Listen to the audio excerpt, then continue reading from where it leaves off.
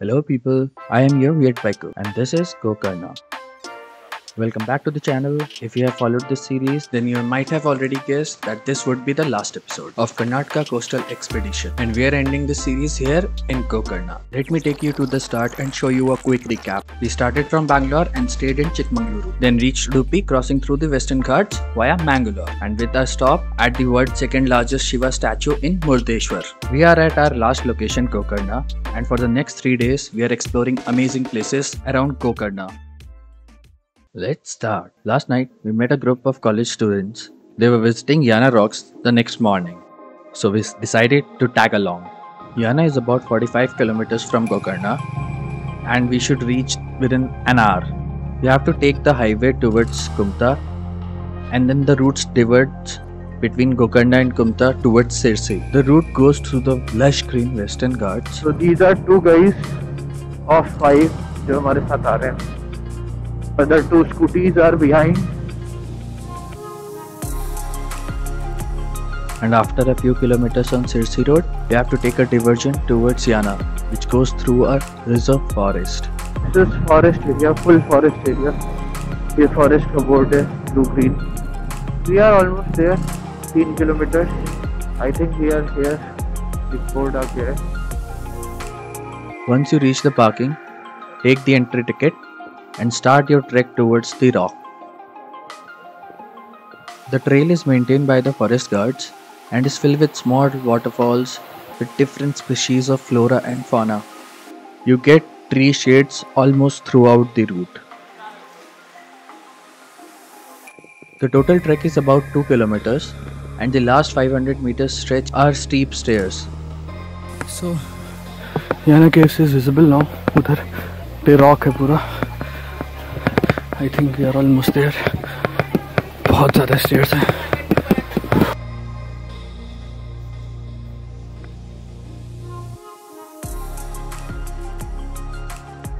You can find multiple paintings on the wall from the past.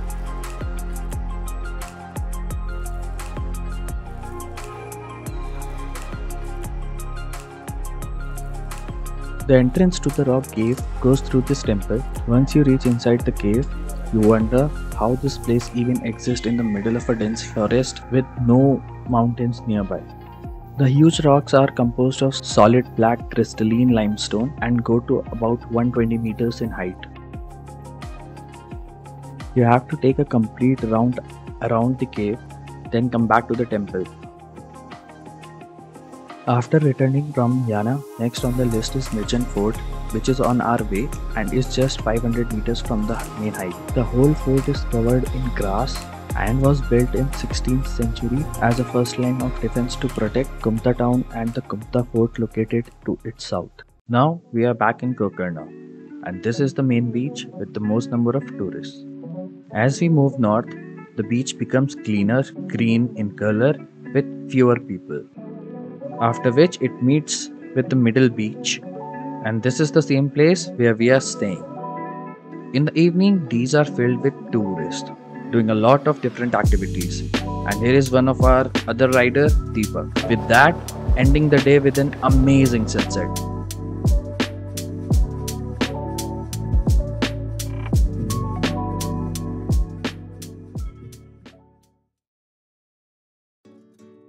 The next morning, we woke up early than usual and reached Om Beach.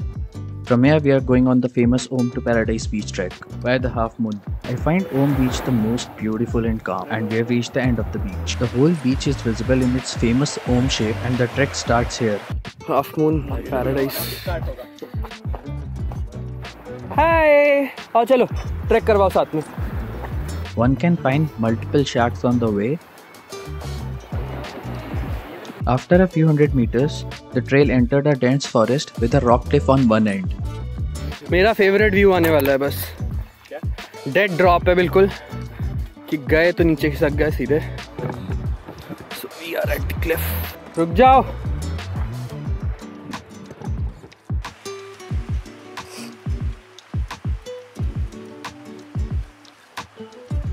From Om Beach, we crossed this whole forest area to reach the cliff.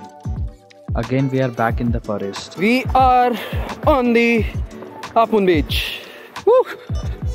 The beach gets its name due to its resemblance to the shape of a half moon and is famous for its sparkling sand and clear blue water. We covered this 1.6 kilometer stretch in 45 minutes with 1 more kilometer to go. आसान रास्ते पे नहीं जाना ना तुम लोगों को। इधर कोई बीच नहीं आएगा, सब रॉक्स हैं।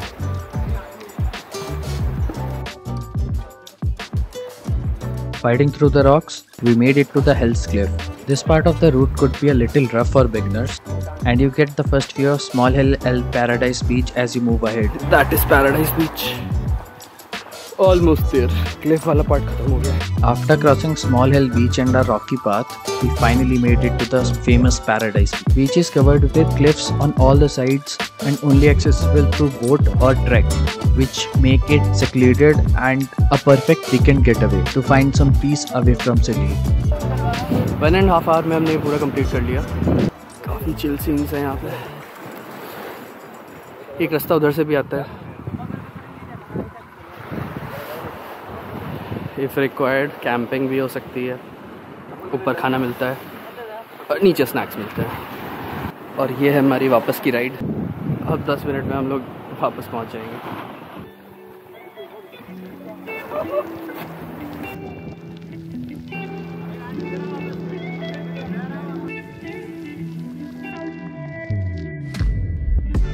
The boat ride cost us 100 per person and 10 minutes versus free and adventurous 90 minutes on land through the jungle. I recommend this trek at least once to everyone whoever is visiting Gokarna.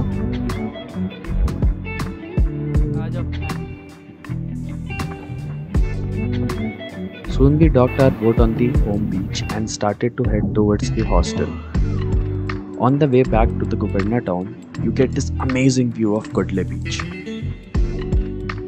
Tucked between the ghats on both sides, Kudle Beach is famous for its sunset views as it faces west. Unlike Om, Half Moon and Paradise, flanked by coconut trees, Kudle Beach is a wonderful retreat for backpackers who are searching for peace and is one of the most beautiful tourist places that you'll ever come across in Gokarna. Just like that, this amazing trip comes to an end. We hop from one shack to another and celebrated with everyone around to this trip's end and then head back towards home.